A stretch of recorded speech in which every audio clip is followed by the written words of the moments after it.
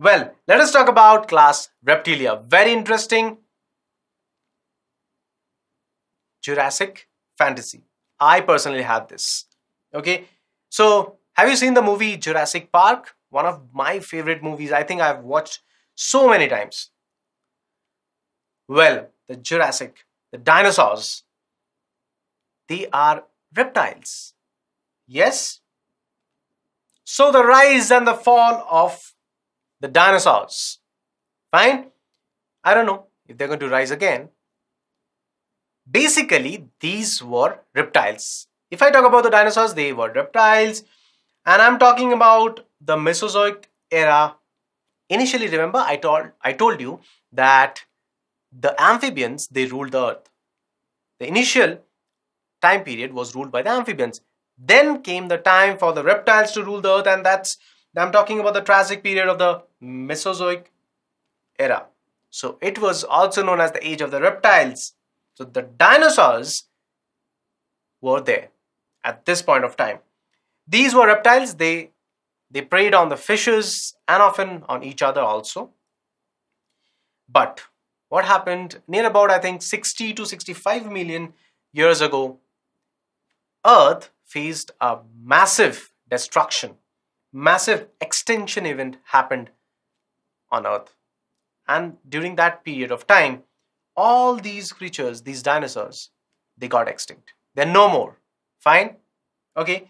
So, I don't know. At times, I told you that I have these Jurassic fantasy. And at times, I think it would have been so cool that if I would have got the opportunity to see these creatures alive.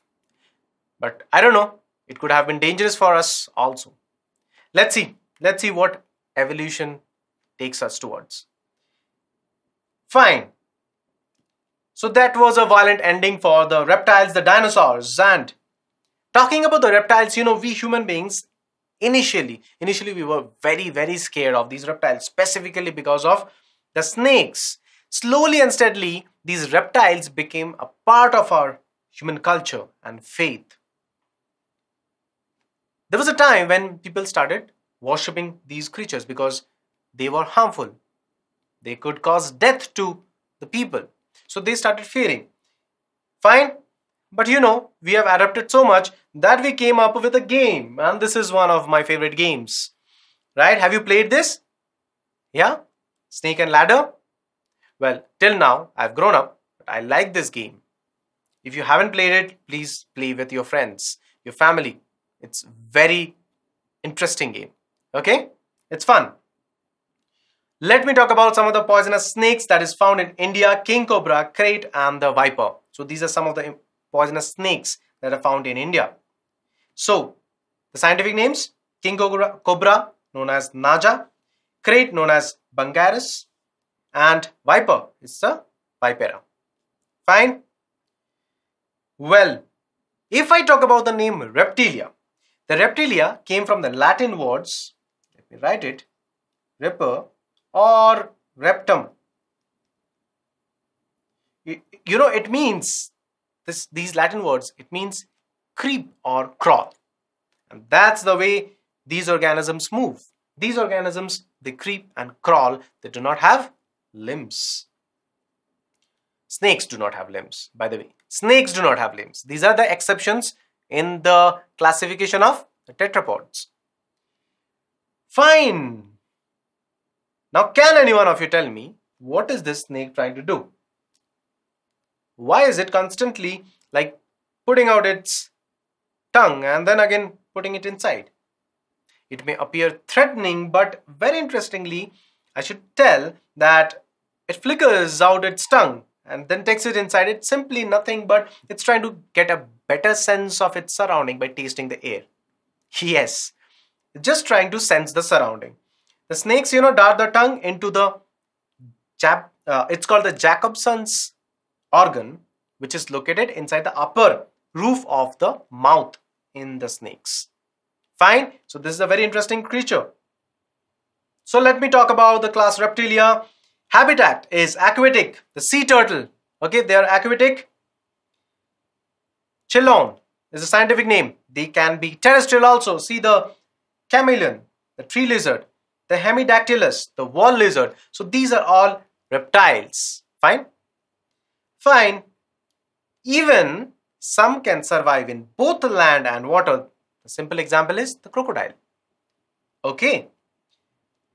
This is a very important characteristic feature. Poikilotherms, they are cold-blooded. They have seen the same thing in case of amphibians also. Temperature dependent on the environment. They bask in the sun. So you'll see these crocodiles, they do nothing. They keep silent and just lay down under the sun. Why? It's basically called the basking in the sun. They try to increase their body temperature. And when it increases a lot, then they move towards the shade because they have to cool it down again. Retreat to the shade. Now, the skin have scales. See here? Not only scales, but also they have the scutes. Now, can any one of you tell me, just look at this image over here, and can you tell me what are these scutes? Example, think about the crocodile and tell me what are actually scutes. See the structure properly, carefully. You do not have to learn everything in biology. You can be very logical, just observe and you can be very logical. Scutes are basically what I find. It seems bony. I'm talking about the crocodiles. It seems bony. It's, yeah, of course, it's external plate, you know. These are the scales which are overlaid at times with horns. You see some pointed structures. At times it is overlaid with the horns. As you will find on the shells of the turtle, you can find on the skins of the crocodiles. These are basically the scutes. Fine? You understand the difference, the normal scales, and at times these scales can be modified. It can become very tough. It can have some horn-like structures outside. Not only this, at times some organisms have cornified skin. That means, take a look, there are proper horns over there. Fine? The horny skins you'll find in these organisms. Another interesting characteristics of the reptiles is that at times, or rather periodically, they can shed off their skin. The snakes and the lizards, they can shed off their skin periodically. Well, this is very interesting. Can you tell me what's happening? I'm telling you, eyes are present in the snakes, external ears absent. Now there's a misunderstanding. Misunderstanding why? You see the man blowing this organ. This is an instrument, you know. This is an instrument. He's playing that instrument and the snake is swaying. Based on, is it sound? Is the snake swaying based on the sound? No.